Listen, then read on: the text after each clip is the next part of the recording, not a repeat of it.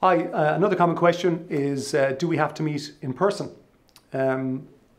Before perhaps the COVID pandemic, I might have said maybe yeah, because at that time it just seemed in my world most of the leaders were resistant to meeting by video.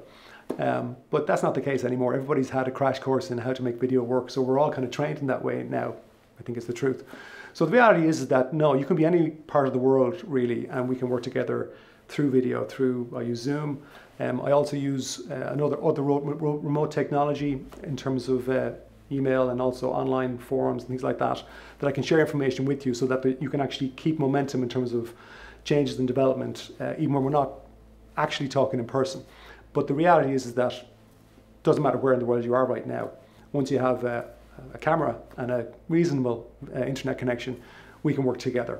And I find video surprisingly effective at actually making some seriously positive changes. Thank you.